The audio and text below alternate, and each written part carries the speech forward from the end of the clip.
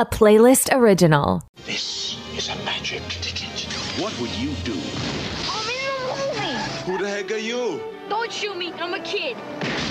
If you could join your favorite hero on the big screen. Yes. And what would he do If I go, how do I get back? if you brought him to the real world? Things were different here. Darn it, that hurt. Arnold Schwarzenegger, Everybody down!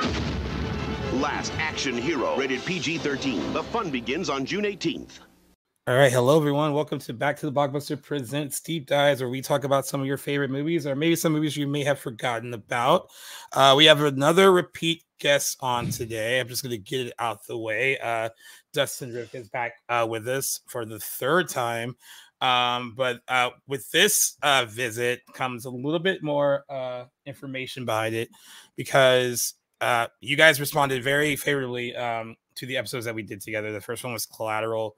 And then the second one was Batman: Mask of the Phantasm. And while we appreciate you listening to us on all your podcast outlets, we have really gone behind Good Pods a lot, because they're a great source for independent podcasts, and they really push those shows to the forefront. Like, they have all the popular main shows on their app, but on their main page, you'll only find independent podcasts that don't have all the backing that a big show would have to promote their stuff. And you guys actually made Batman: Mask of the Phantasm, I believe, a little over a week that it came out for us on Good Pod's top 100 shows in any category. It went up to like number 6 or 7, somewhere in there.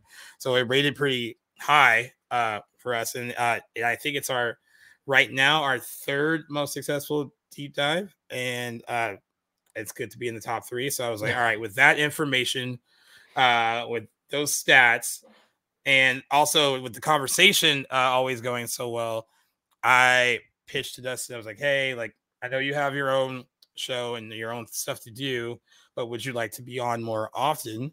And he was down to be more often. So what's going to happen is there will be other podcast guests on, same as always. The show will still feature different guests who are picking the movies for us to deep dive. But Dustin won't be like a permanent co-host, but we'll just call him a frequent correspondent of films on the deep dive. So that's what we're gonna go with. And we'll come back more often on the deep dive show.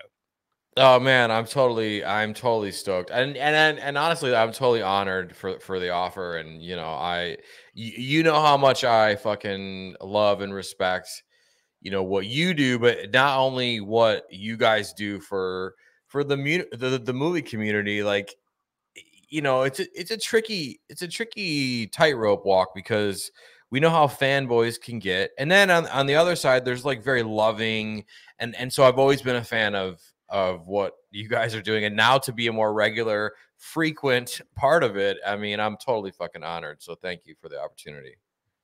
Yeah, it was fun. I mean, speaking of fanboy nitpicky, there wasn't bad nitpicky stuff about the Batman episode. It was more like, they were happy that we touched on certain things, like with certain voice actors and certain scenes, like, oh yeah, I'm so glad you talked about that, or you better have talked about that, or it was very much it's hard. And I told Dustin offline, like, we did an anniversary episode for Batman '89 that I'm afraid to let everyone hear, but it'll still be fun. Just knowing that everyone has strong opinions. But the cool thing is, like, they can have strong opinions, in the negative way, and you just deal with that. And they also can have it in a very positive way. And that works out with this. Like, the episodes that that he was featured on were well received by people that listened to them. And with Jackson, when he became, even though Dustin's not gonna be like a permanent co-host of this show, when Jackson, a little over a year ago, was a guest on Back to the Blockbuster as a guest co-host, he had like one episode, and I was supposed to have like other guest hosts on, and I did finish out the year with like 5 more people. But before I finished out that year, I had already reached out to Jackson. I was like, "Do you want to do this permanently?" And all signs pointed to that not working, because Jackson lives all the way in New Brunswick, Canada. I've never met Jackson in person, but I've never met you in person either.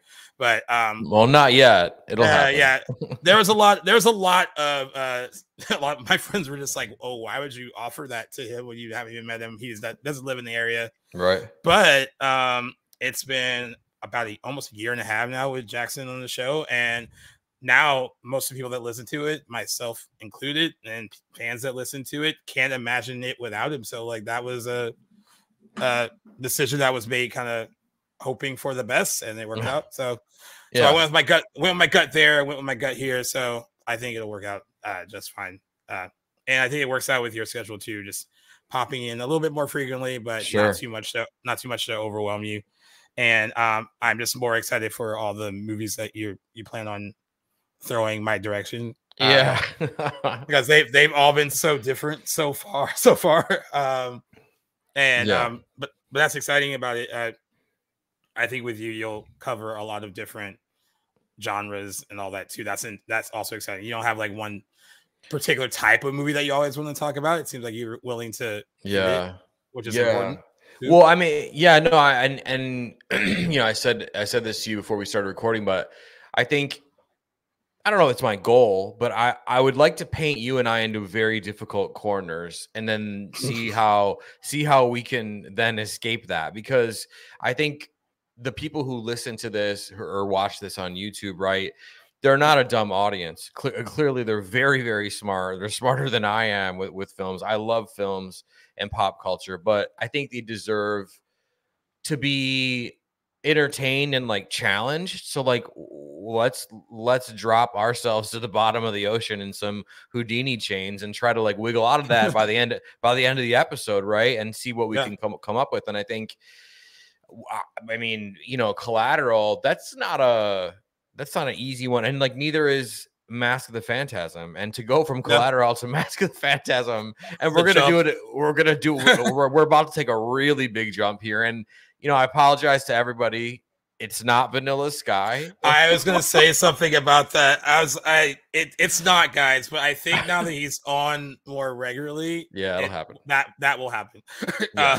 We should do like a big special or something. Eventually for Vanilla Sky, because that's a lot to unpack too. That's a long episode. But I guess it's time to tell people what corner did you paint us into for this episode. So I have taken us all the way back to 1993. A little film called Last Action Hero, starring Arnold Schwarzenegger and an unknown child actor, and a ton of cameos. Stay with us here, because this thing, it is a beast. This thing is a monster in terms of what it was supposed to be, what it wound up being, and then now how it's kind of finding this cult-like status very, very slowly. And I have some hot take opinions, like always. It took some time. And the unknown child actor, who I also thought was unknown, but he looked familiar. So I was like, who is this kid? And I guess he was in Lawnmower Man, with a movie I remember watching as a kid. Oh, yeah. A horror movie back in the day. And he's in My Girl 2, which is not as good as My Girl 1. So it's okay if you forgot about My Girl 2. So and then I guess he was on a CBS drama called Promised Land that was on for 3 seasons. It looks like he has stopped acting and is focused on being a photographer. And it's now 43 years old. So this is always weird, because I see like these people like frozen in time in movies. And since I have not seen Austin O'Brien since around, at least since the late 90s, he is still around this age or a little older. So the fact that he's 43 now, and my brain is makes my brain hurt. It does. No, it really, really does. Yeah. I mean, that makes sense, because now I can see the kid from Lawnmower Man. He almost plays like the same character in both Lawnmower Man. Yeah, he's very precocious. Very precocious, this one. Yeah. That was the vibe I was getting from it. I was, at first when you picked it, because I'm like, my thing is, no matter what anyone picks on here, I'm gonna go with it. It's not my I don't think it's my place to be like, no, that's not gonna work, because like I think it's in the episode, it's our job to try to make it work, even if it is And originally when we had a regular co-host on this show, it seemed like we were just picking smaller movies that people had like kind of forgotten about a bit. And I'm glad that it's more of a mix of we can do a bit of a bigger film too, and then also in this case a movie that was intended to be big, but definitely wasn't at the time. But you're right. It has developed a cult following. Arnold Schwarzenegger said thanks to its streaming and all that stuff over the last few years. If you watch his documentary on Netflix, he specifically talked about this movie failing and how it really affected him in a really negative way. Because I think this is probably considered, even though in the 80s he had some movies that they all did relatively well, but I think this is like his first true financial, what they would call financial disaster, based on its budget and what it was intended to make and all that, which is why it's so funny. I got pitched a feature to write for Movie Web about because True Lies' anniversary is coming up July 15th, his 30th. Oh yeah.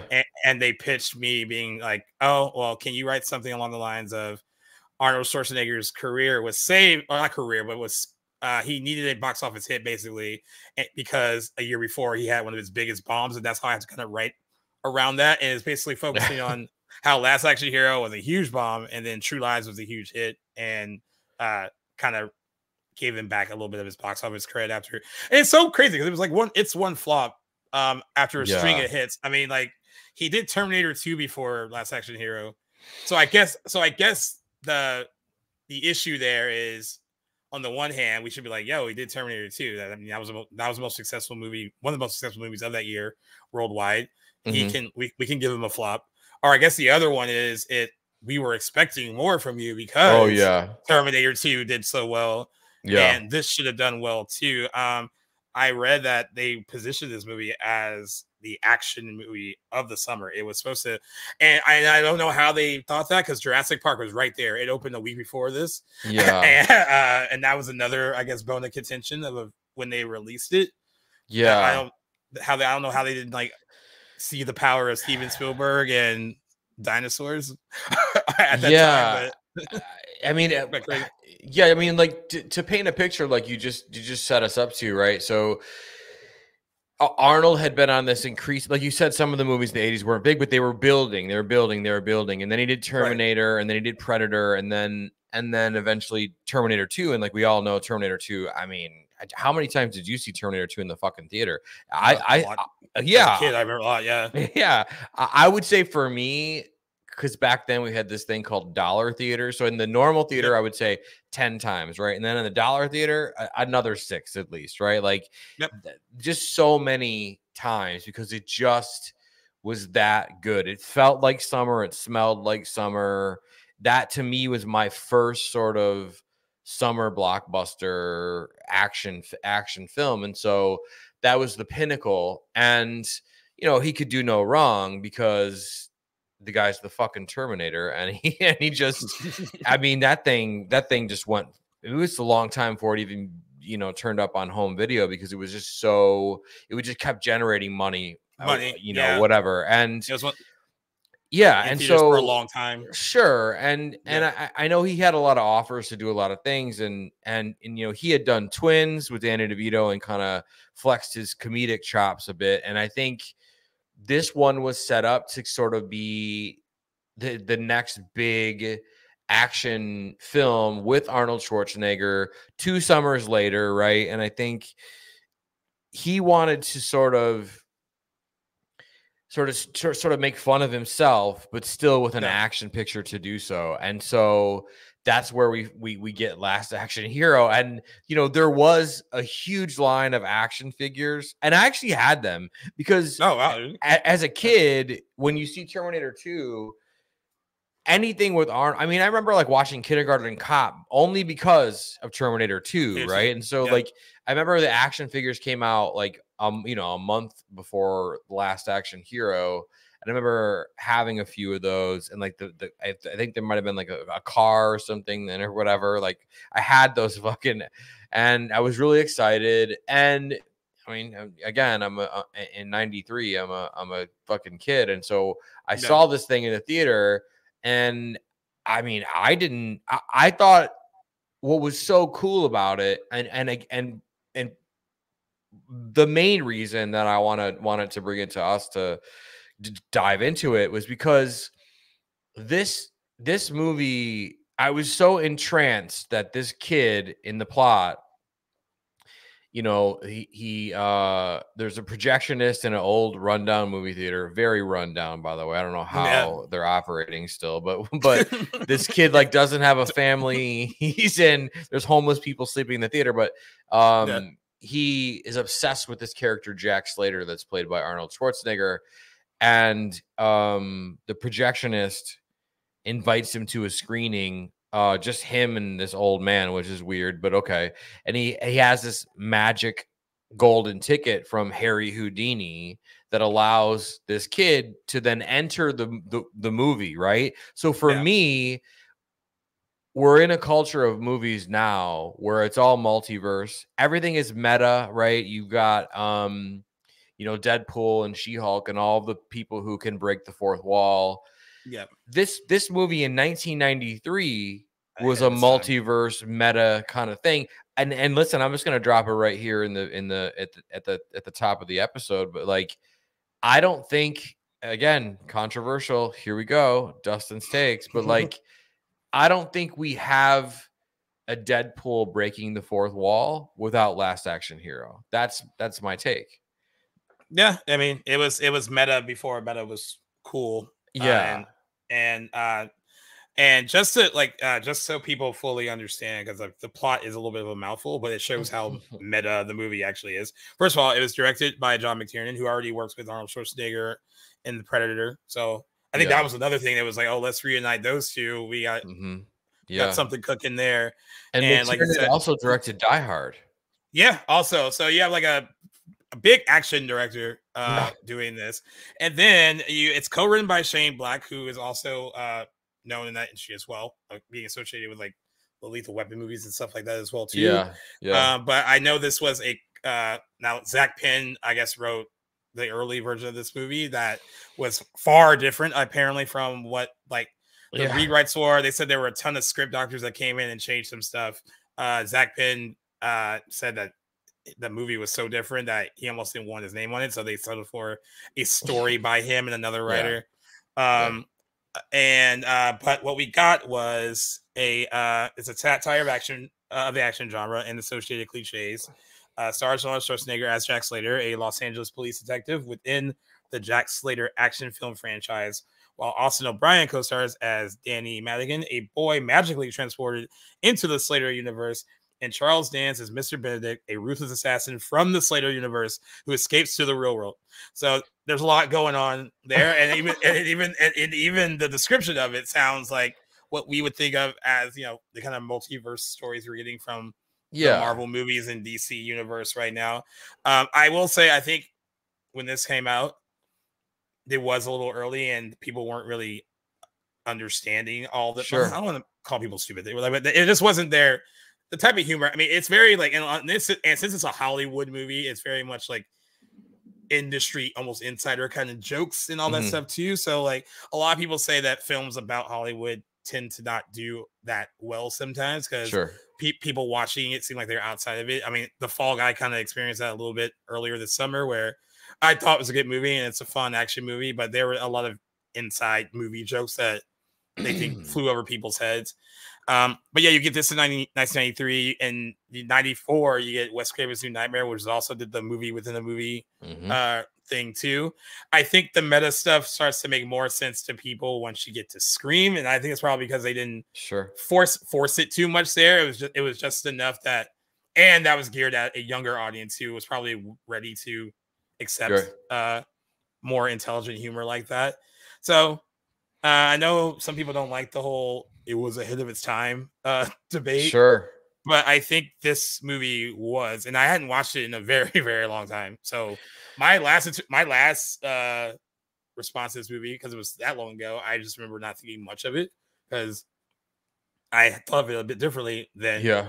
But looking at it now in the current Hollywood landscape and the movies that are coming out that are similar, that kind of poke fun at themselves and stuff like this, It really was ahead of its time, and I agree with Arnold Schwarzenegger that it could be one of the more underrated movies of his filmography, but it's finding an audience more so now than it did in 1993. So Yeah, and you know, look, the film itself is about a kid who has he doesn't have I forget if it's he doesn't have parents. I think he lives in like some foster something's going on with the kid. He has a really shitty life, right? yeah, he lives in a crime-ridden area of New York City. Well, yeah, with his widowed mother Irene, and Right. his father's dead. So Yeah. yeah, So good way to start the movie. Exactly. But I mean, the larger point, I think the thing that really resonated with me, and I think everybody listening to this, watching this, is going to be like, oh, okay, wait a minute. The idea that this kid, to escape his trauma, goes to a skanky, gross movie theater to watch Jack Slater films. He knows the lines, just like we all knew the lines at T2. He's the only one in the theater watching the movie. There's a bunch of bums sleeping, whatever. But he goes every day, right? He goes every day. He knows the projectionist by name. The projectionist is named Nick, for all of you who are wondering, right? But I think the larger theme of this is that, you know, we all look to movies to escape our trauma, whether it's the trauma of the day or the trauma from our childhood or our divorce or whatever it is you're going through, right? I mean, people at night, they'll put on Friends, and they know that world isn't real, but while they're watching that, it's comforting enough to picture them on those perfectly lined streets with whatever and the characters and so, I mean, even if you look at something, and this is where I think a lot of people miss the brilliance of WandaVision, but Wanda Maximoff in that universe, in that show, was so traumatized by the death of her loved one that her mental break caused her to create comfort television shows to make herself feel better. All of us as humans are doing that. We have something we watch that brings our nerves down, and we look at ourselves inside of that particular world, whether it's Friends or whether it's the Marvel universe or action movies, or a lot of people do it with horror movies, right? And I totally understand that. And so what I think is groundbreaking about Last Action Hero is that this poor kid who's clearly traumatized by the death of his father and this horrible neighborhood he lives in that goes to this really crappy school, he's going to the theater by himself to escape and whatever. And what happens? He gets a magic ticket and he gets to go inside of that universe. It's basically like if you were to enter Grand Theft Auto. You know, if you're going to go into GTA 5, the skies are sunny. There's bad guys everywhere, but you can't really die, right? He goes right into that world where he can't be hurt, and he sort of gets to play around in that. I mean, there's guns and dynamite and bombs, and they're jumping out of, you know, skyscrapers and falling into pools and all of the things, and it's safe, right? And I think the movie works the best when they're in the movie universe, the movie within the movie, in the Slaterverse, where I think it kind of loses its cool, and they should have saved it for the sequel, is the bad guys then entering our world. I think that's where it kind of, because, you know, Jack Slater actually meets Arnold Schwarzenegger, and it's really messy, you know, and the bad guys in this I thought were really corny, but really cool. Yeah. I think I'm glad that you said that, because the movie's long. It's 131 minutes, which is long for this kind of movie. Yeah. But a movie this long may not feel long if narratively it flows well. I think once the bad guy enters like the real world, it makes the movie feel longer. It almost feels like its own separate film, as if you are watching a sequel a little bit, or a follow up to what you just been watching. Yeah. So it makes it feel like a tad too long. So that was like one complaint I had about it, was the length. And then I was thinking, I think also beyond the meta satire stuff, I think tonally the film had a hard time figuring out what it wanted to be. And I think that might have been a tough sell during the summer of 1993, because I think anytime you have a child protagonist, it's like, oh, is this made for kids or is this made for adults? Right. not sure who it's made for, and I think the movie a lot of times isn't quite sure. Which can explain all the script doctors and everyone that did a run through of the screenplay. Probably all that mismatch of people probably created this like tonal mess at the time. What looked like a tonal mess at the time. Yeah. Because it is hard to tell like what audience it was really made for or intended for. And I still kind of struggled that when it was over because there was stuff in the movie that felt, oh, like a child would love this. Like you mentioned all the stuff about like what kid wouldn't want to like jump into their favorite movie and experience that. So like that aspect of it feels like it's almost a kid's film. But then there's other aspects of it that are a bit that feel a little bit more adult. Some of the jokes would fly over a child's head. Yeah. So it it was, I think, kind of tonally bipolar, if you will, at times where I was like, I can't tell like what audience this was made for. No, totally, and I think you're dead on with that because I think what that was, from what I understand, from what I read about it, is that they kept questioning: is this too much? This is this not enough? This, and so Right. I think Schwarzenegger came to it with the enough humility to say like, let's make fun of me, right? Let's make fun of these movies, and that was cool of him to do that, and very, very smart. But then there are pieces of it that feel, and it should be over the top, but there's pieces of it that feel so over the top that it's almost into Naked Gun territory. Like, there's full-on this spoof. Yeah. And then there's other pieces of it where, him and the kid, well, for instance, the Naked Gun thing, right? So he's on the then this is just like spaghetti. Ready for this? Because I'm going to give a good example of like how all over the place it is. There's a villain called the Ripper or the Rooftop Ripper, and he's like this disfigured guy with an axe, and he has actually kidnapped Jack Slater, Arnold Schwarzenegger's character's son, and a bunch of other kids on the rooftop, and he's like, throw out your gun, Jack. And so Schwarzenegger throws out his gun, and he's like, really, only one gun? And then for the next like 40 seconds, it's him removing gun after gun after gun after gun after gun from his pocket, his hip, his whatever. He's got a knife in there. There's a fake grenade.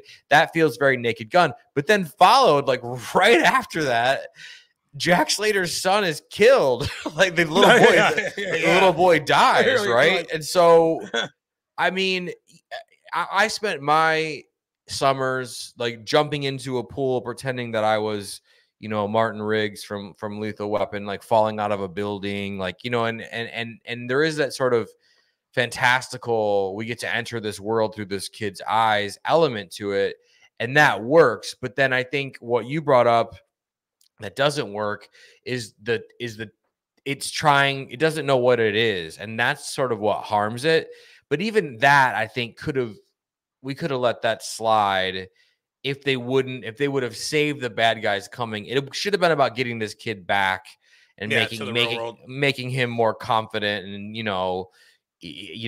Jack Slater can be a father figure to him, but he's got to go back to his world. You got to go back to yours.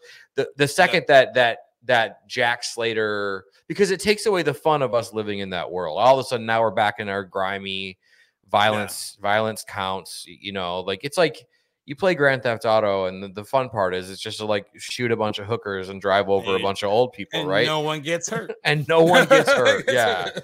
So when he starts getting hurt in the film, when it becomes real, and I literally just on the spot thought of my next film that I'm going to suggest. Oh man, it's a good one.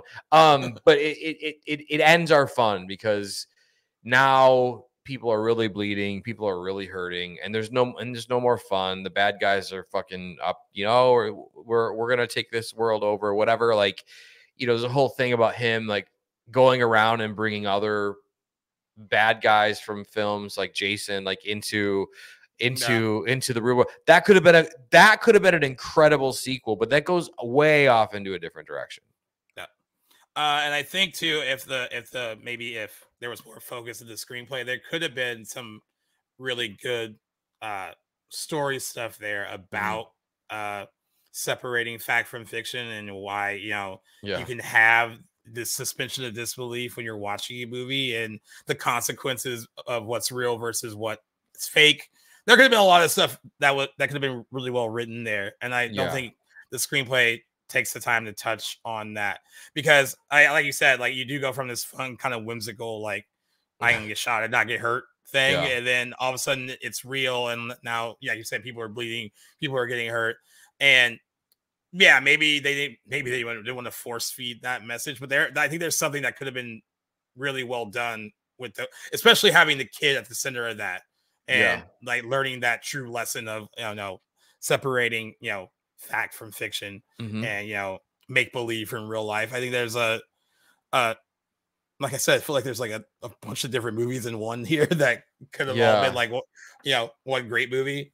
And it's funny because Shane Black basically kind of said that, like because he has denounced the movie, it seems like entirely. Yeah. But he basically said that there are a lot of images on the screen, a lot of little things that work, but they don't add up to anything that matter.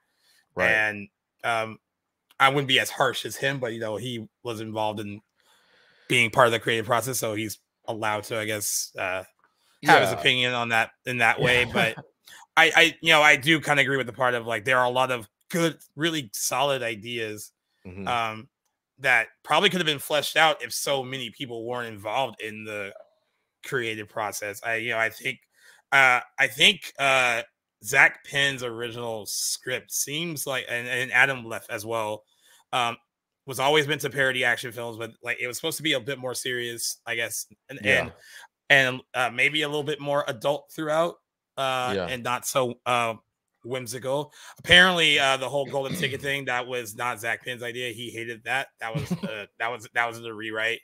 But he also wasn't going to provide an explanation as to how and he got into the movie. So I was like, well, if not the golden ticket, what would it be like? What, he fell asleep and he's dreaming? Like, what would have happened to get him in there? I think he was trying to imply too the golden ticket thing is cheesy, and maybe it is, but you need something to explain how this is all happening. And I know some people that don't really want to explain their stories, like let's leave it up to the audience, but like that wasn't one of those moments that you needed. I think you needed a solid explanation as to how he got there. Yeah, it's a fucking plot point, right? And I think I love the idea that it came from Houdini because I'm a huge fan of Houdini in that era, and but what doesn't work is that if you know anything about Houdini, he spent a good portion of his later years dispelling magic, like trying to prove that magic wasn't real. So to say that he had this ticket from Houdini feels kind of weird. But they do need a way in, and I think that then becomes the way in. There is a scene for everything that doesn't work. There's an absolutely brilliant scene. And yes, I'm using brilliant and Last Action Hero in the same sentence, but there is a scene where it's him and it's Schwarzenegger and the kid. And it's one of those scenes where it's like, oh no, don't touch that, and then they both explode, like they blow up, and then it's immediately followed by the kid and Schwarzenegger sitting and getting chewed out by the police captain while they're covered in like soot and glass or whatever, and it's straight out of Lethal Weapon, and it's so funny that this kid is that you're feeling it through the kid's eyes because he's seen this so many times before, and now he's part of it. He's a little freaked out, but as an audience, we pick up on how many times we've seen the captain just chewing out Martin and Riggs, right, from Lethal Weapon. And Shane Black, I mean, the dude's surgical. That you remember Last Boy Scout? Like basically the Lethal Weapon that never was. I mean, that movie sounds, looks, and I don't care what anybody says about The Last Boy Scout. I fucking love that movie. And that's another underrated, underrated classic. And so I think those brilliant points is when Shane Black came in and wrote. He had to have written that getting chewed out by the captain scene. Yeah. And from what I read, they basically extended a hand to Shane Black and said, this movie is skewing most of your movies. So do you want to just come over and hang out and write some stuff for it? He's like, sure. But then when it bombed, right? Because you're right, Jurassic Park came the weekend before. And it's a situation that's almost like modern day, why Tom Cruise and Paramount wouldn't have moved Mission Impossible, you Away from know, Oppenheimer? away like dude, release Mission Impossible a month early or a month later, you know. Yeah. But they did that with this, and I think it was because we've got the Terminator, right? We've got Schwarzenegger. It's an action movie. It's not R. It's PG-13, so it's going to be more accessible to you know, families bringing their kids and whatever. And that just totally worked in the opposite of what they needed it to do. Yeah. I think that's funny too. And Zach Penn actually himself pointed out that it was ironic that they brought in Shane Black to rewrite the movie because because he's directly kind of spoofing the kind of stuff that Shane Black was doing at that time. Yeah. And you know, I apparently you can find the full script that Zach Penn wrote originally. It's online. I didn't get a chance to read it, but I asked one of the people on G-Rolls who follow it if they've ever checked it out, and they said they did read it, and they said it's very different. It's, you know, you have to kind of use your imagination because you're reading something, but a lot of the spoofing and stuff was there, but it felt, at least reading it, a little less whimsical and a little less childlike than what we got with this. And by the way, I understand the reasoning on trying to position this for a young audience, for children as well, because, you know, it's the summer, kids are out of school, they need movies too. Kids a certain age don't necessarily want to watch the animated movie of the moment. They want to watch something a little bit more fun than that. But like you said, this was PG-13, not too far, you know, off the ledge where they couldn't really go and see it because it's not rated R. So I see the appeal in trying to get it to cater to them too. It just needed a little bit more focus, at least from a. I wish I would have looked up the trailers and stuff for this before I started, because I was trying to. I didn't know how they promoted it or how, like, what the marketing was like, but I'm assuming that was also all over the place.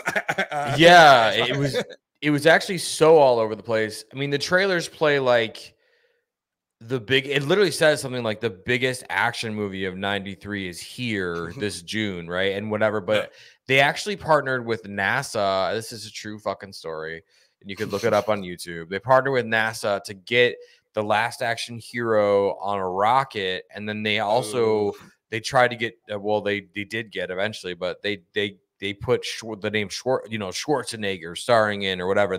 So Schwarzenegger is on the name Schwarzenegger is on the rocket, but it was so long that they couldn't fit it on the rocket, and so they were going to launch this rocket, but it had so many problems with the getting the logo and the name on there that it didn't launch until 3 months after the movie had already bombed. And so there was that. There was also a Burger King tie-in. I'm not sure what exactly was done with that, but I think there's some funny product placement in there. And then, I mean, there were action figures.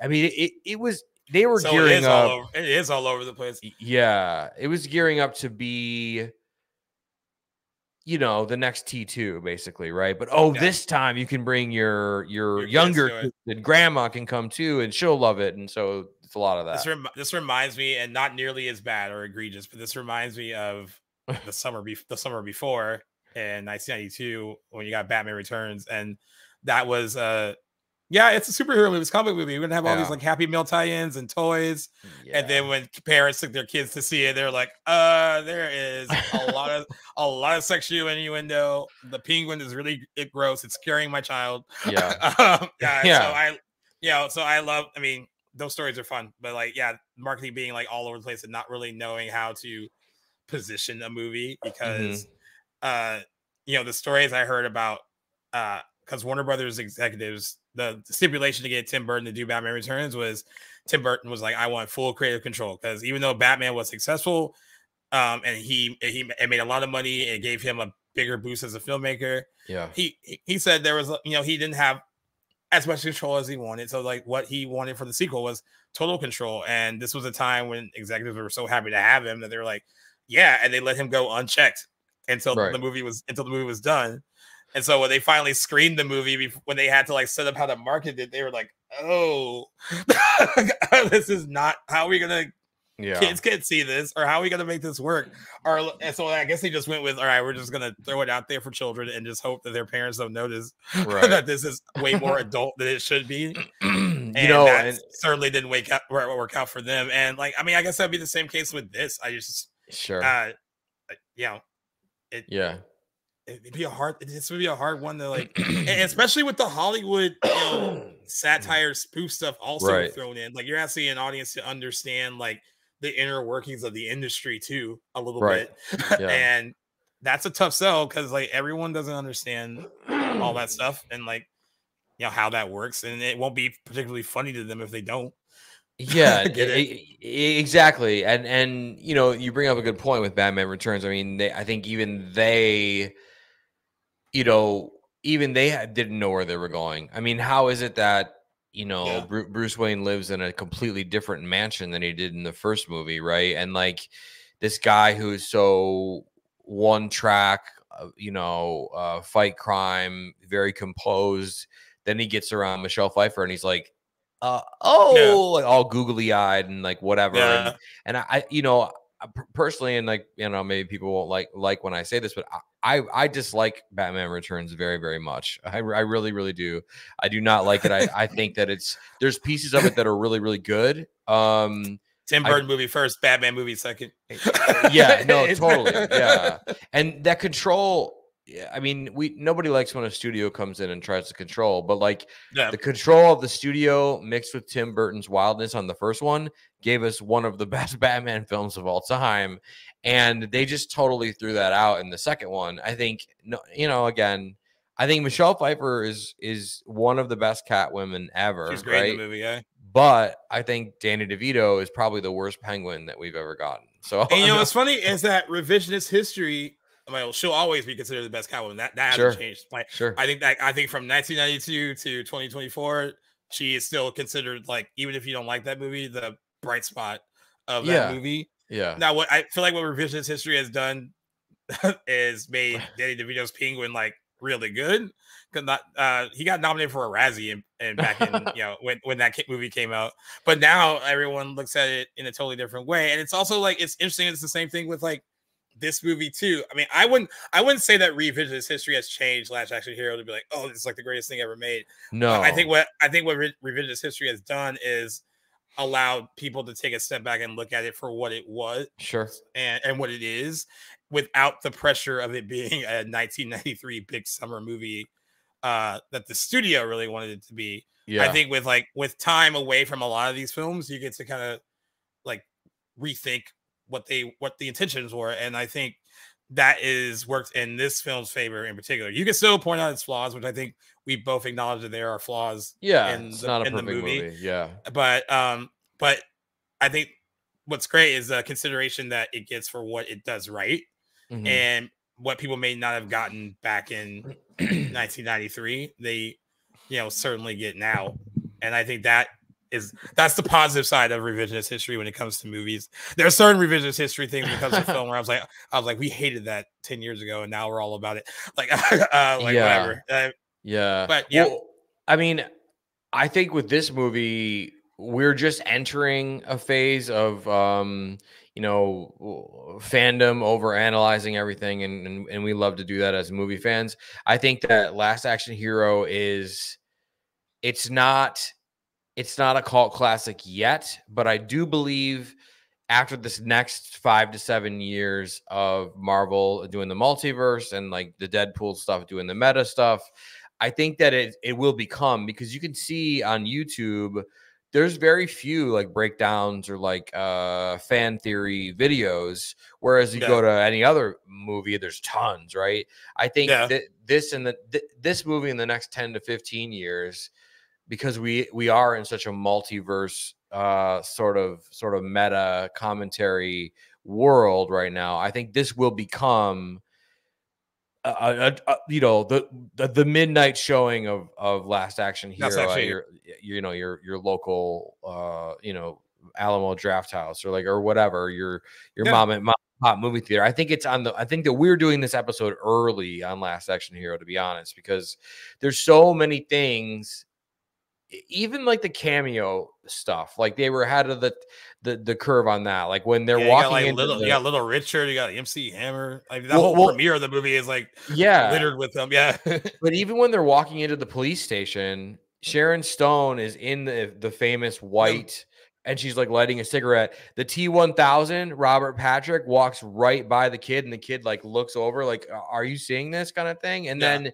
the other funny part is when they go into the real world, he takes him to a video store, like a Blockbuster Video or something. And every movie, like T2, Predator, I think, all the movies that Arnold Schwarzenegger stars in that reality, Sylvester Stallone is the one on the poster with the gun and in the, which is like that is so like tongue in cheek, kind of brilliant, kind of funny, and those little things, you know. I mean, how do you have a conversation about Deadpool without little shit like that? I mean, to me, it just makes sense, you know? Yeah. I'm some of the really good meta jokes. I do want to ask you too, in addition to Arnold Schwarzenegger being a sport and making fun of himself. Yeah. I think so many people have a different outlook on Arnold Schwarzenegger as an actor, performer, action star. Mm-hmm. I used to have debates with my friends whether or not he's a good actor, or merely entertaining, right? But I think to be in on the joke, you have to be good on some level to really understand that you're the punchline. And but I want to ask you, in the case of this movie, or in the case of across a few of his films, what do you think of him as a performer in these particular movies? I mean, he's Arnold Schwarzenegger, you know. The guy quite literally is larger than life. Predator, Terminator 2, Commando, and then you go to like True Lies, like we mentioned earlier, but also then you have like Twins and Kindergarten Cop, and he did all of these films, and he's this like, again, like this big figure in pop culture. And I think there's no agent that's going to tell you like, hey, you need to be funny in this one. You know what I mean? Like that's him being like, guys, like, wouldn't it be funnier if I just played it straight as myself and like whatever, da, da, da. And so I think you have to be good to do something that just like totally lampoons your own stuff that you just did that made your career. And like, I think he's great in that aspect, because what balls you have to have, right, to do T2. I mean, you would think he would have followed that up with some other, Predator 2 or something, he would have tried to work with Cameron faster or something again, or like anything. And no, he took $15 million to do this. He did Last Action Hero, a movie where he literally like gets into a fight with himself about how corny, you know, this stuff is. And so I think you have to be a pretty great performer and also, you know, pretty smart to be okay with you being the butt of the whole joke, right? And I think that takes a certain kind of person who knows their capabilities. And as he goes along in his career, he does get better as an actor. He does get funnier in some of these films, you know? Do I see him winning an Oscar anytime soon? No. But you know. It's funny because his biggest 80s competition was Sylvester Stallone, who has one under his belt with Rocky, and you know, and then has an acting nomination because of you know, going back to that franchise again with Creed and all that. But I remember someone asking me like, who do I prefer of the two of them?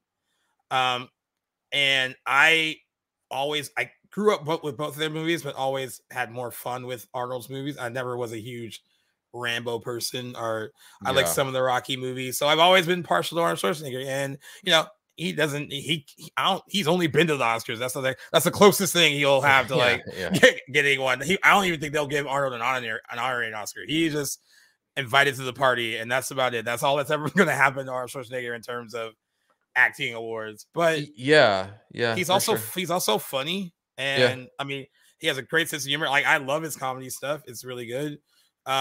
There's things that he does early in his career, like when you watch The Terminator, the first one. I mean, I know it's mostly just a physical walk around performance, but he he is in the zone, scary in it. Yeah. I mean, he is completely imposing, and everyone can't do that.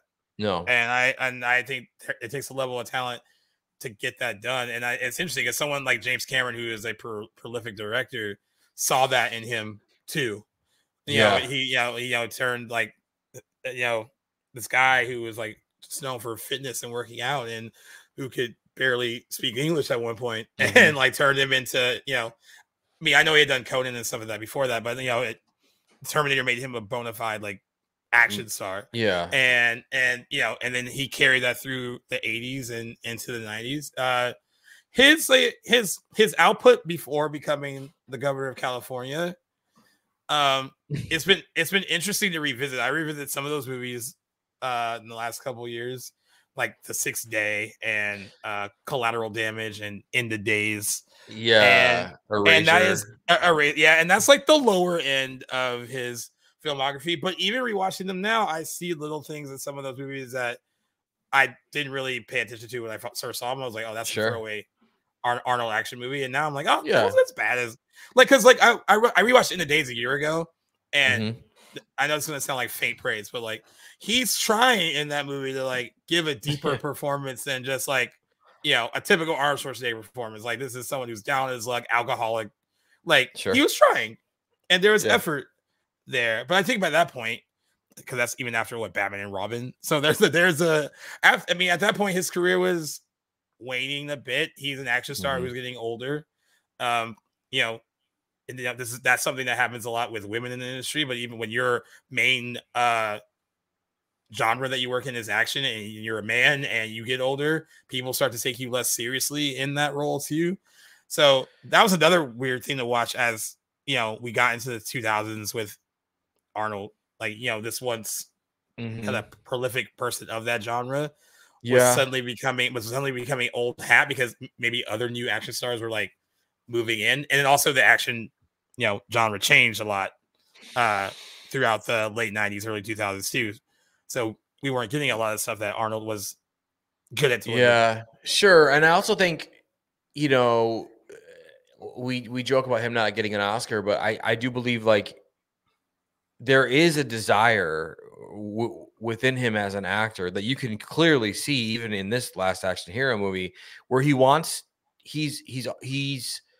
challenging himself to do something different, right? Like whether it's, I mean, fuck Total Recall, man. I mean, that's some of his best acting, like acting. Like, it's a guy who's woken up his whole life as a lie, right? You feel his confusion, genuine confusion as to what's happening around him. So like, he sells that very well. That's what makes it work, right? And in Last Action Hero is him trying to do something different, and True Lies even he's trying to do something different. And so I think for Arnold there is this desire to want to consistently do something to break out of just being an action star, and then always go back to it when it's fun, always go back to it when it feels good, right? But then go do something else. And somebody could do a documentary that's similar to the one they did with Val Kilmer that I'm sure would pull on all of our heartstrings about Arnold Schwarzenegger, and I also think we're, in another 10 years, we'll be in biopic territory with him or whatever. And so the possibilities there, I think are endless if done right. And I think his story is valid. And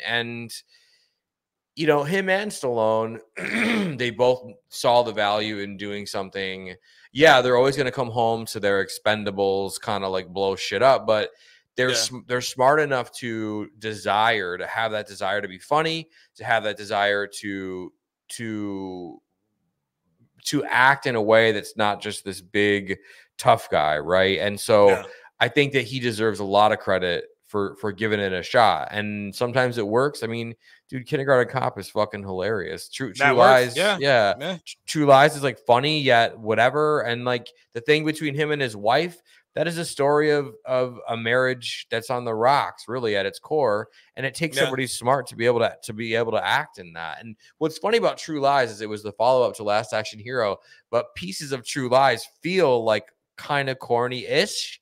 Like the action it's kind of a play on like it feels like in a way, and I know like it's not intentionally, or Sure. maybe they did it a little bit, but it feels like almost a spoof satire of like a James Bond movie. Like it would be like if you gave Totally. Arnold his own James Bond movie. So it is a lot of silliness in it, but I think someone like James Cameron made that work a bit more than like yeah, he wasn't. that came together well. Yeah, he wasn't gonna let a bunch of script doctors fuck that one. Yeah, but like fuck that up. Yeah. Shout out to Tom Arnold in True Lies, the unsung hero of that movie. That dude fucking kills in that movie. Yeah, he has some funny stuff in that movie too. Yeah. And I kind of wonder, and this is like going back to Arnold, like what you're thinking about after Terminator 2, like what do I pick? And then what do you think about after Last Action Hero? What do I do? Right. And I think it's interesting that the first movie he did after Last Action Hero was True Lies, and he went back and worked with James Cameron. Yeah. So someone who he had guaranteed hits with at that point. A very smart strategic thing to do. And I wonder if there was pressure after Terminator 2 as to what he would choose to do next. Like what would be the next action movie that he would jump into? Because there was no I know there were murmurs about Terminator 3 back then a little bit, but they weren't loud enough to like, oh, this is going to happen within a couple of years, that kind of thing. So it was like, what does he do next? And I would be interested to know like what he was offered during that time, like that period between. Yeah, that would be really cool to know that. Yeah, and I think what's crazy is I think he probably would have went right into True Lies and what an amazing success story that would have been. Yeah. But we all know that James Cameron notoriously works slow because he loves his quality, and no one's gonna mess with that. I mean, look at the Avatar films, whatever. I mean, even the break between Terminator 1, Terminator 2. Yeah, he did some other things, but I think True Lies probably wasn't ready, and I think he saw Last Action Hero as this, because I know the original script for Last Action Hero was called Extremely Violent. That was the working title of the film, which I think is great. I mean, again, it's like Scream before Scream. And there's some capacity. I mean, again, his son is like thrown off a rooftop in the opening scene. So they retain some of that, and there's a lot of like premature ejaculation jokes. So the movie does have that edge, right? But he's shooting people and stuff. There's a lot of explosions in this too, but I think that attracted to him. And then once he got on set, it was kind of like a Bill Murray Ghostbusters 2 kind of thing, where it's like, wait a minute, this isn't what we talked about. This is what we signed up for. Yeah. So he was kind of questioning, are we going too far? Like, or whatever. And so I think then let's call Shane back in and whatever. And so I think that's the movie's kind of a victim of trying to make everybody happy. And I think, that's how you get a cult classic, or a soon-to-be cult classic, right? Before you get a blockbuster, because this thing tanked. This thing tanked really bad. Yeah, it did. Actually, $85 million budget. It made $137.3 million worldwide. But at the time, they said they reportedly probably lost $26 million on the movie by the end of its run. And like I said, it was a big case of the blame game. A lot of people were like shifting, like, what are some of the funnier responses to it not doing well? Schwarzenegger blamed the film's poor performance on bad press and the election of Democratic President Bill Clinton, which he said influenced audiences to see 1980s action film stars as lowbrow. So he was saying that, so that was one of his reasons. Yeah. Shane Black also was just critical of the movie. The most of it is the release date, which Arnold Schwarzenegger, I guess, tried to get them to move their release date a lot, at least 2 or 3 weeks away from Jurassic Park. And Sony Pictures was like, it costs money to do that. And it does, but I think the money they lost, in retrospect, I wonder if it probably would have been less to shift it. And who knows? I don't know if it even would have worked but it probably would have had a bigger opening weekend, and it probably wouldn't have been in the wake of. I mean, Jurassic Park was a really big movie that summer. I think it dominated most of that summer. Yeah, so, hung around too. Yeah, maybe it would have been like a lose, like trying to get it away from Jurassic Park would have been extremely hard. But within within its second weekend, seems that was just silly. Yeah, it was really dumb. I mean, I feel like they were really banking on Schwarzenegger to be able to stand up against Spielberg and the Return of Dinosaurs. Yeah, but if they would have just moved it a month to the end of July, I mean, 6 weeks away from Jurassic Park. I think that you have a barely successful movie, but successful. I think that it's, the marketing would have had more time, and, maybe you lean into, okay, well, this is fun. This is good. Right. And, I don't think we ever would have gotten a sequel out of it, although I'm fascinated as to what that would have been. But I do think that, releasing it within, and the thing is, I mean, again, Steven fucking Spielberg is coming with a movie about fucking dinosaurs that are they're gonna eat everybody. I mean, why in the world would you just not hit the panic button and move the thing 6 weeks to the end of July? Because end of July, I mean, that's and this is pre-Nolan, obviously, but that's right in the sweet spot where Nolan drops all his movies. And that's when people are like, fuck, August is coming. I don't really like August because then September comes. I want to get out of here and watch movies.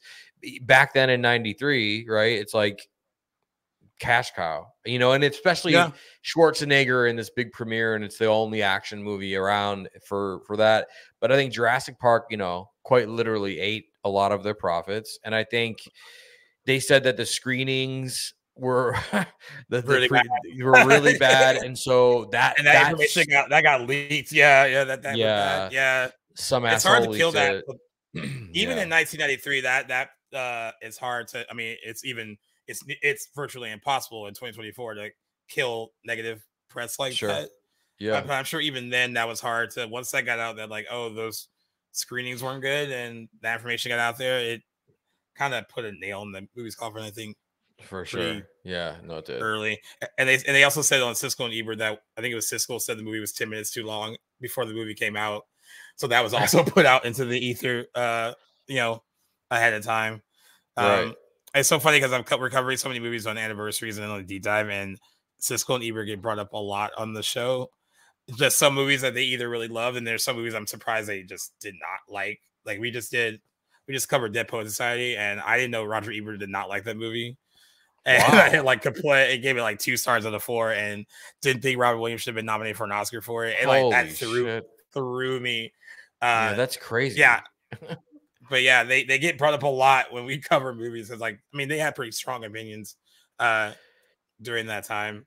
Yeah, and they would always like, they would fight with each other, and if one guy thought whatever, and I've seen it's fascinating, and those guys were here in Chicago doing that, and they were like big time celebrities, and just from covering movies, and the funny part about them is they didn't even like each other in the beginning. I think they became friends, but they respected each other after that, maintain that, and there's still heroes here. There's one of them has an actual theater named after him here in Chicago. So, and that's the thing is you go back and look at who is reviewing these things, and just as, although I think Rotten Tomatoes is losing a bit of its credibility here and there, it's still sort of like when you see that it's a fucking splat, it's like, I don't know if I'm going to like this. And we all we're anticipating the score for some of our favorite movies and whatever, and that can affect it. But back in the day,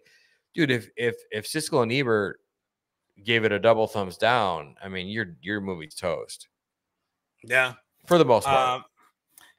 I pulled up the domestic box office for the summer '93, and had they moved Last Action Hero to the end of July, its competition would have been Rising Sun. I think that's a movie with I want to say with Wesley Snipes and Sean Connery. Oh yeah, that would have been its competition. That last weekend, Robin Hood Men in Tights would have also been its competition. It outgrossed those 2 movies. And another one, So I Married an Axe Murderer, would have been its competition as well at the end of July. So I agree with you. That probably would have been a better spot for it. Yeah. Movies it was number 11 for domestic box office. It made $50 million in the States. The movies that made more money than it were Dennis the Menace, Dave. This is just in the summer. Dave, Free Willy, Cliffhanger. That's interesting, dude. That's a fun competition between him and Sylvester Stallone. I love Cliffhanger. In the Line of Fire, Sleepless in Seattle, The Fugitive, The Firm, and then of course Jurassic Park was the biggest movie of the summer of 1993. Wow. So yeah, I think and by the way, the gap between Jurassic Park made $316 million during its initial run, and then after that, The Firm is in second with $149.2 million. So the gap between the biggest movie of the summer and the second biggest movie of the summer is huge. Yeah. And I think actually moving Last Action Hero around during that summer probably would have benefited it in a significant way. Yeah, I mean, even if you can't, I mean, move it as far away from the dinosaurs as possible. Yeah, you have to. I mean, you know, hindsight's 2020, but we still see these moves emulated today in Hollywood where they don't. It's like, you know, even if they know they have something, or if they just do these stupid things anyway, where the execs are like, no, we're dropping it now because tax this and da da da da. It's like that ruins a film's chances, and you know, eventually they find life, you know, on you know, well, now streaming or home video or whatever it is. But you know, when you crush something like that, I mean, just to know that Spielberg is coming with dinosaurs, get the fuck out of the way, bro. Like, what are you doing? Take your action movie and run like hell. And even it was number one for 3 weeks. I mean, like by the time end of July, at the end of July, it was ranking number 5, which is like, it would have been fine to release Last Action Hero at the end of July. Yeah, that would have been enough time away from, you know, dinosaurs being number 1 for 3 weeks and then dropping number 2 for another 3 weeks, and then they kind of subsequently fell down to 5. So and the thing is there's a marketing campaign in that, right? Like you have all this build up, and it's like, you know, picture the 90s voiceover guy, like, even the Last Action Hero isn't messing with dinosaurs. We'll see you at the end of July, you know, or whatever. And then like have shooting get set stuff or whatever. And then and then it becomes this thing like, oh my God, they moved. And you get an extra press cycle out of it because you're not, you know, you're respecting this how big of a beast, you know, Jurassic Park is about to become, because that thing just ran forever. That was another, you know, it was in theaters a while. Oh God. And then it was in dollar theaters for like a year. Yeah. Yeah. I'm looking at it. It played all the way through the end of the year. Holy shit. Into Martin Luther King weekend of of 19. Yeah. Oh my God. That is ridiculous. Oh my God. I mean, movies don't do that anymore. It's rare for movies to stay in theaters that long. Yeah. They're at home by the time you feel like their third weekend in theaters. You can watch it at home. Yeah, seriously. Yeah. And which is, I mean, it's cool, but it's also a bummer because I love when movies play for, I mean, a couple times, like I just went to see the new Bad Boys, and it was just the third week, and I had trouble. I mean, I'm lucky I live in Chicago. Literally, I could throw something right now and it would hit an Alamo Draft House, which is, I'm very lucky. Lucky, dude. yeah. Oh, dude, I can hit an AMC, which is not as cool. Yeah, well, but the thing is, you know, it's like in the third week, I was, you know, our selection of showtimes for Bad Boys was quite limited, and the thing about it is that Bad Boys was a hit. So it's like, man, if you want to see a movie that's not a hit, good luck, because that opening weekend and nothing. It's like, if it's a bad opening weekend, then dude, it's you're done. It's out of there. Yeah, and you might as well just wait for it to come home. And I hate that because, again, you know, obviously, I don't have to stress this here on this fucking show, but like, we're purists, right? We love the theater experience, and so it's just better in the theater. The sound, the popcorn smell, the fucking, just the idea that you had to buy tickets and go. And so I think that's awesome. And Alamo Draft House actually does, maybe they'll sponsor the show, but because I've said it so many times. Maybe. But they're doing the summer of the 90s right now, where like they're showing 90s movies, like that's perfect. Batman, fucking Terminator, everything. Like, so, you know, if you can catch one of those in the theater, it's still a fucking fun ride. That's awesome. Yeah, hell yeah. We spent some time talking about Arnold Schwarzenegger, but I guess we'd be remiss not to mention his young co-star. I know we talked about him a little bit, but yeah, what did you think of Austin O'Brien? I mean, I know we called him precocious earlier in the episode. I will say he does capture the kind of childlike, whimsy of being in that position, and you feel his excitement. Yeah. I can see some viewers being like, a little bit. This like, kid's annoying. Yeah. Yeah, a little bit. Yeah. But what I will say, I think works, even in a script that probably went through, like we said, so many hands, is you do feel the bond and connection between the two of them. Like, he clearly wants a father figure, and this guy represents that to him.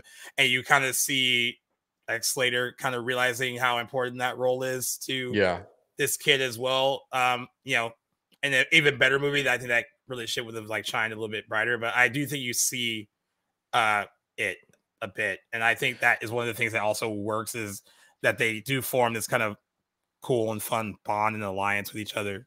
And they actually have pretty good, almost like kind of like father-son chemistry a bit, or a little bit between the two of them. Yeah. So I think that works. But like, what did you think of him overall? So I like him. I think that he is our vehicle into the not only this film as a whole, but into the film within the film, right? And we get to live this adventure through him, and he does a really good job of that, right? I think that he was brought into this and paired with Schwarzenegger because they saw how well Arnold did with Edward Furlong and T2, so they wanted another good point. They wanted another pairing like that, but this was like, again, more for families.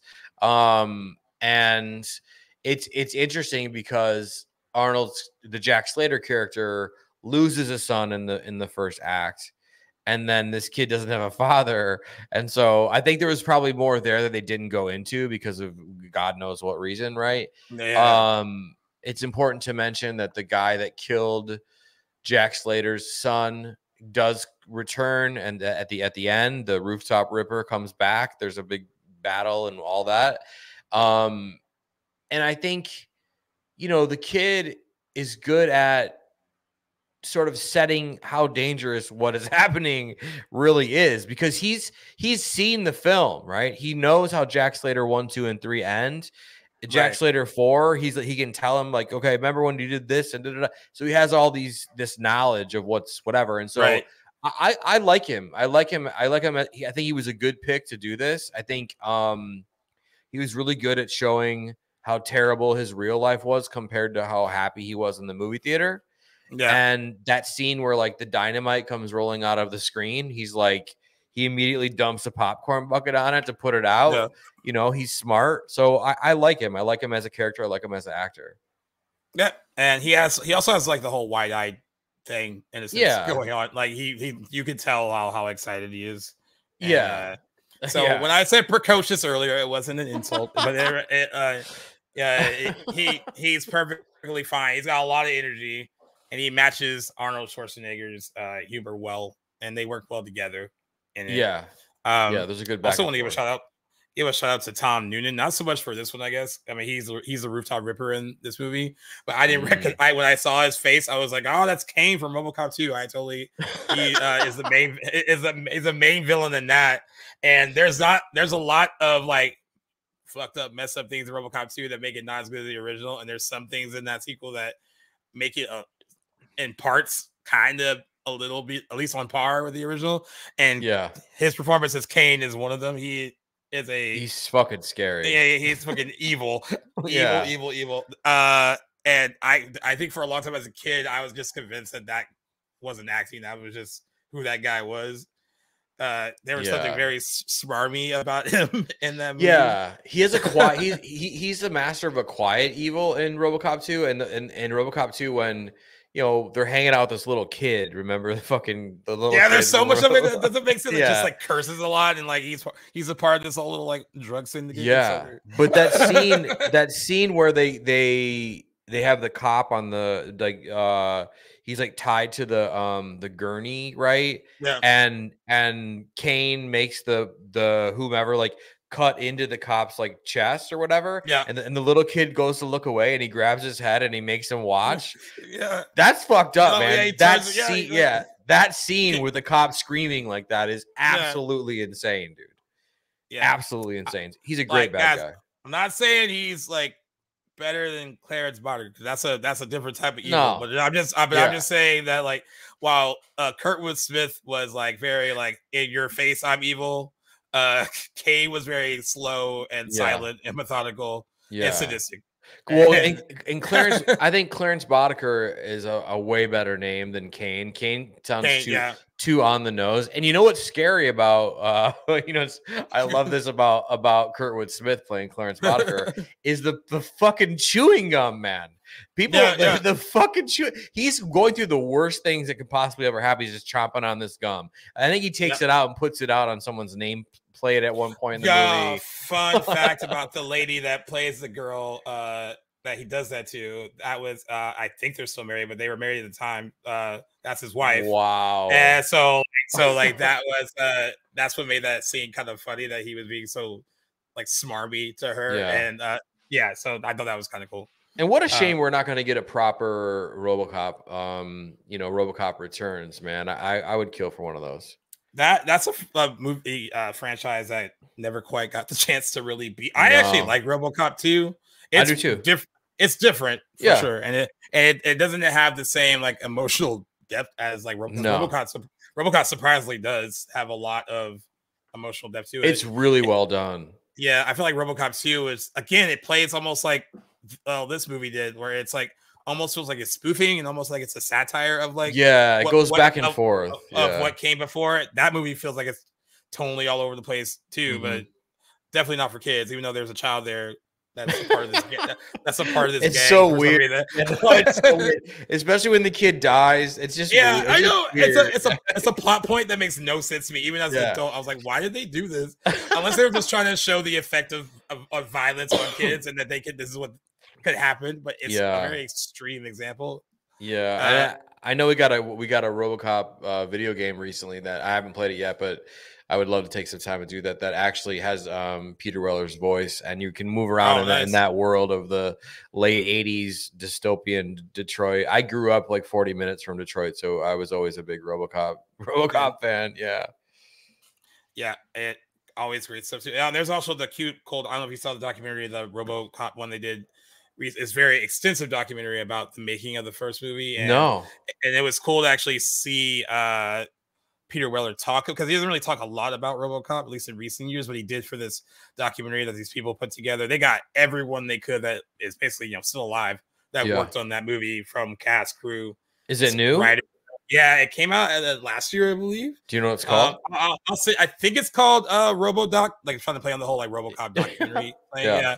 I'll send you a link for it though. It's really, really good. It's a little long, but it's fully extensive, and they are doing one for RoboCop 2, so I'm actually excited. Shit. Okay. I'm actually always excited for like the documentaries about the sequels, because like sometimes the sequel doesn't get as much love, right? RoboCop 2 doesn't really get as much love. Even though Shout Factory made a cool collector's edition that just came out for 4K. That's so like some of those sequels do get a little bit of love later. But I'm always curious as to how those were made, because you always hear about how like the really great original film was made, but not the follow-up. I don't need a documentary about RoboCop 3, but RoboCop 2 I will take.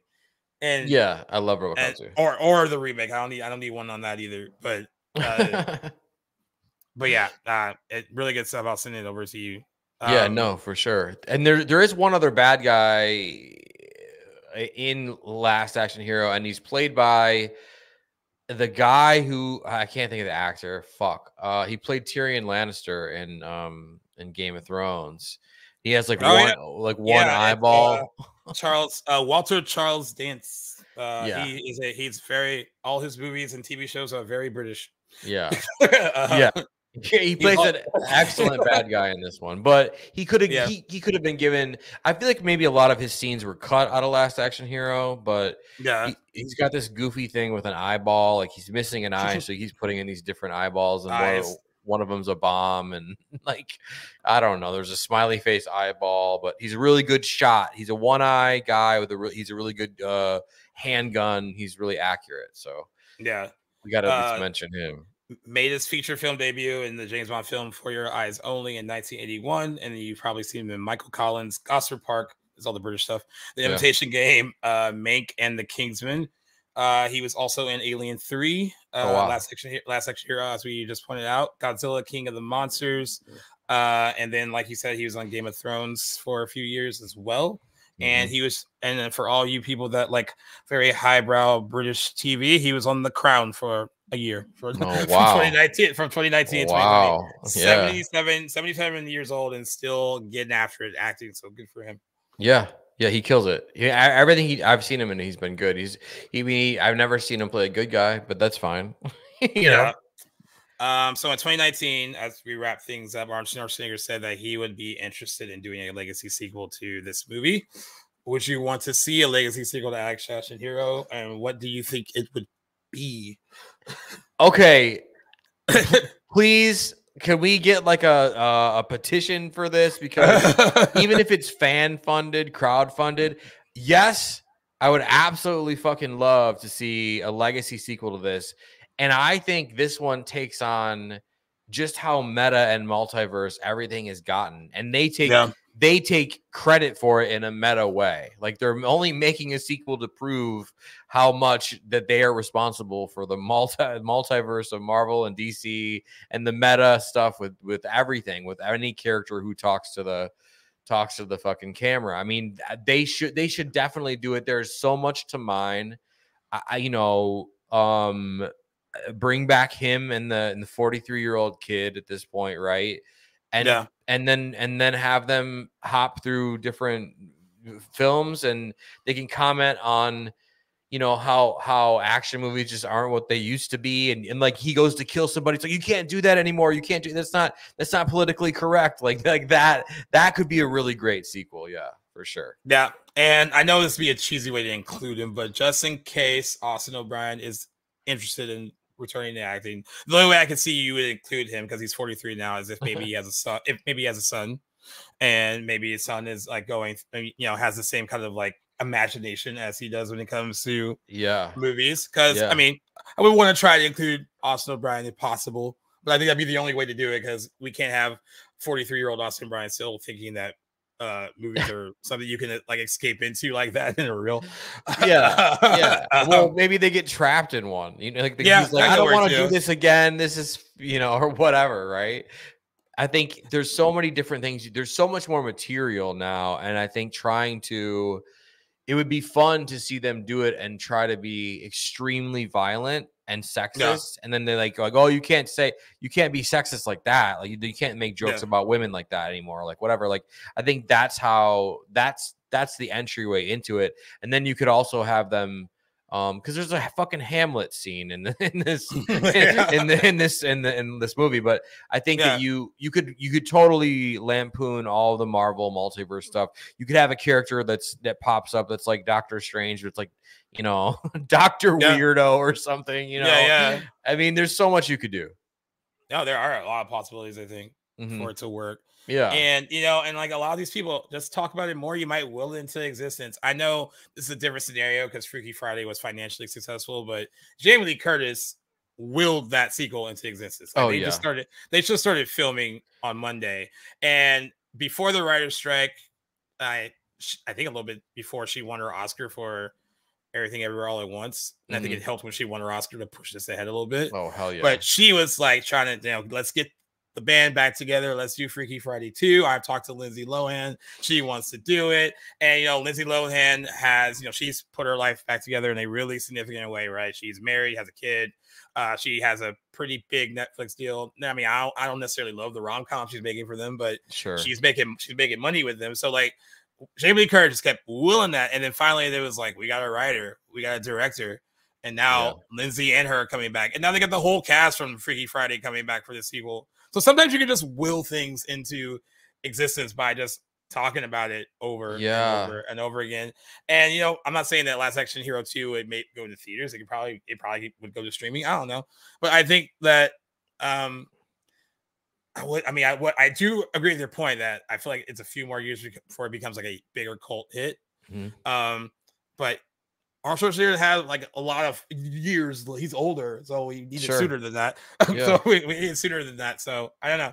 I would like to see it. I think there are some good ideas there, especially with the way the industry works now and how many of these movies have tackled the whole multiverse stuff before or now more lately, and I agree that there's a lot more stuff to play with, and it could be a fun sequel. I would like to see it.